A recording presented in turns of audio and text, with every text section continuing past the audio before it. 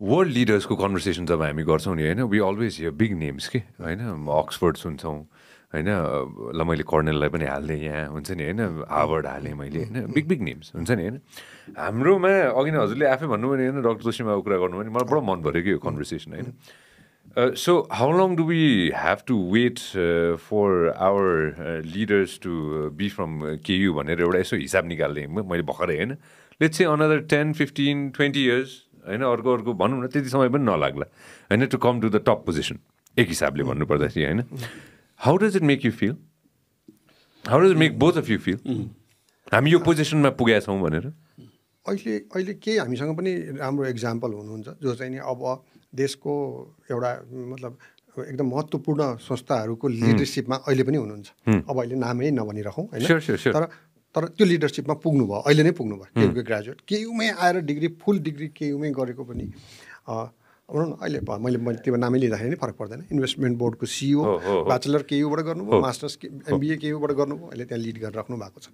एनइएभित्र हेरौँ म एनइएभित्र सेकेन्ड टियरमा अब मेबी फ्युचरमा त्यो लिडरसिपमा जाने माथि लेभलसम्म पुगिसक्नु भएको छ गभर्मेन्टमा स्पेसल्ली स्कुल अफ एजुकेसन मार्फत गर्नुभएका त अब चाहिँ नि मिनिस्ट्रीहरू लिड गर्ने ब्युरोक्रेटिक लेभलमा पुगिसक्नु भयो अलमोस्ट सबै फाइनेन्सियल इन्स्टिट्युसन्सहरू ब्याङ्कहरूमा अब सिइओ नै नभने पनि टप लिडरहरू के ग्रेजुएटहरू छ कारण हामी त्यो लेभलमा चाहिँ पुगेको छौँ तर पोलिसी इन्टरभेन्सन गर्ने लेभलमा पोलिटिकल लिडरको लेभलमा चाहिँ नि त्यति धेरै अहिले मैले देखेको छैन त्यसैले मैले भन्दैछु त कति वर्ष त 10-15 वर्ष भनौँ न मैले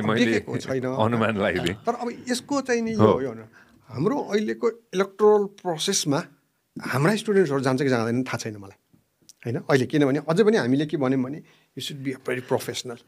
त्यो प्रोफेसनल भएर त्यो चुनाव जितिन्छ कि दिँदैन थाहा छैन मलाई होइन किन मैले पनि केही साथीहरूलाई कुरा गरेर राखेको सर यो त हुँदैन ल भने एक्जाम्पल मलाई पूर्व मन्त्री एकजना हुनुहुन्थ्यो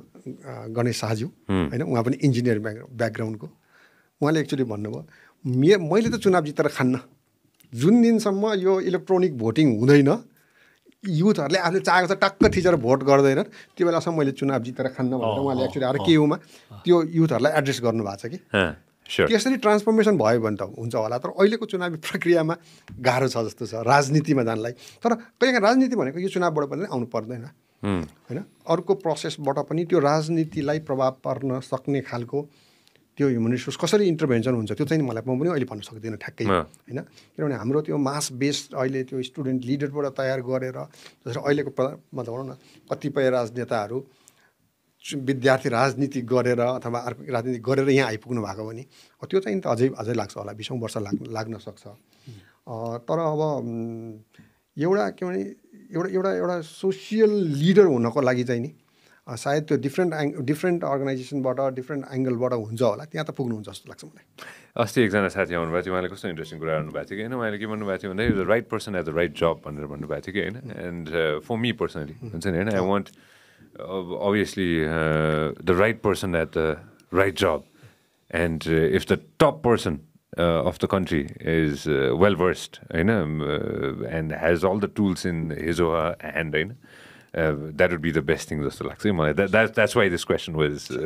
for both of you हुन्छ नि होइन कि त्यो फ्युचर के छ त भनेर होइन किनभने आई बिलिभ हजुर दुवैजनाले होइन डिन एन्ड भिसी हुन्छ नि होइन फ्युचरै त हेर्नुहुन्छ होला नि every time you C a student हरेक दिन हजुरले विद्यार्थीले हेर्दाखेरि भविष्य सोच्नुहुन्न र होइन त्यही नै हुन्छ होला नि हजुरहरूको लाइफमा चाहिँ के हुन्छ नि what goes in your mind when you C a student होइन हामीले त हेर्नै पर्छ कि हामीले बनाउँदाखेरि प्रत्येक चाहिँ नि स्टुडेन्टलाई हामी भन्छौँ कहिलेकाहीँ तिमीलाई ढुङ्गा भनेर टिप्यो भने पनि तिमीलाई हिरा बनाएर छोड्छौँ फलामा हो भने पनि पिटी सुनको भ्यालीमा बनाउँछौँ भनेर भन्छौँ क्या हामी त्यो र त्यो इन अ ट्रु सेन्स हामी गरेको पनि छौँ त्यहाँ त्यो भन्नलाई मलाई कुनै पनि हिचकिचाहट छैन हामीले पाउने स्टुडेन्ट भनेको कहिलेकाहीँ गभर्मेन्ट सिस्टममा स्कलरसिप पाएपछि अनि अर्को ग्रुप अफ स्टुडेन्ट हो होइन किनभने मेरिटकै आधारमा भन्यो भने म त्यो भन्न अप्ठ्यारो मान्नु परेन आइदर त्यो इन्स्टिट्युट अफ इन्जिनियरिङमा जाने स्टुडेन्ट होस् अथवा महाराजगञ्जमा जाने होस् स्कलरसिपको कारणले पहिलो ब्याचको ऱ्याङ्कको विद्यार्थी त्यहाँ जान्छ त्यसपछि हाम्रोमा आउँछ र हामीले जुन ग्रेजुएट गर्छौँ उसले चाहिँ नि त्योसँग कम्पिट गर्ने होइन कि उसलाई सुपरसिड गरेर जानुपर्छ गएको पनि छन् त्यसकारण त्यो हिसाबमा हामीले जहिले पनि यहाँ सोध्नु भएको जस्तो के what do you C on your मतलब ग्रेजुएट भन्दाखेरि we want to see them as a leader and they have done it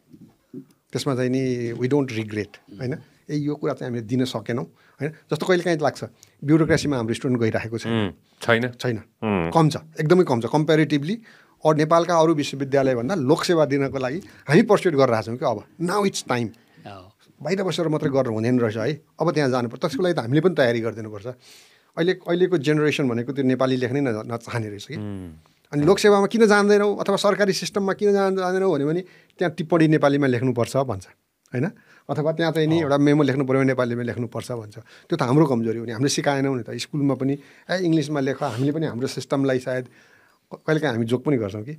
sometimes we have to certify all the courses टट इन KUR इन इङ्ग्लिस भनेर certify गरिदिन्छौँ। अनि नेपालीमा पढाएको कुरालाई पनि त्यो इङ्ग्लिसमा होइन। मैले 49 ल्यायो कि नेपालीमा होइन, एउटा मार्क कम भयो कि 50 आउँथ्यो नभए होइन। मेरो ट्युसन टिचरले मलाई होल 1 वर्षको स्यालेरी दिने भन्ने कुरा थियो होइन। त्यसरी मैले कान्तिपुर रेडियोमा जागिर पाएँ कि यही कुरा भनेर जोक गरेर होइन। लाइसेन्सको एक्जाम दिन जाँदाखेरि मलाई अहिलेसम्म याद छ, कुन इयर मैले कम्प्लिटली बिर्सेँ, त्यतिखेर 2टा पेपर आयो कि, नेपालीमा एउटा पेपर आयो अनि त्यो चाहिँ अङ्ग्रेजीमा पेपर आयो कि होइन। अङ्ग्रेजीमा दिने कि नेपालीमा दिने भनेर होइन, म अङ्ग्रेजीमा दिइदिन्छु नि भन्ने भयो मलाई होइन। त्यो अप्सन छान्नुपर्ने हो कि त्यो त्यस्तै के थियो। बडो खुसी भएको थिएँ कि म त्यो दिन होइन, यो अप्सन रहेछ भनेर। म अहिलेसम्म मलाई याद छ त्यो साथीले भन्नुभएको थियो मलाई, दुइटै बनाएको चाहिँ यो पहिलो महिना हो, तपाईँ पहिलो अथवा दोस्रो व्यक्ति हुन्छ जसले दिँदै हुनुहुन्छ इङ्ग्लिसमा भने तपाईँको कुरा यो आई क्यान्ट इभन रिमेम्बर होइन। अहिले लोकसेवाले पनि अब इङ्ग्लिसमा पनि दिने अप्सन राखिदिएको हुनाले अब चाहिँ अब हाम्रो ग्रेजुएटहरू अलिकति पर्सुएट भइराखेको छ।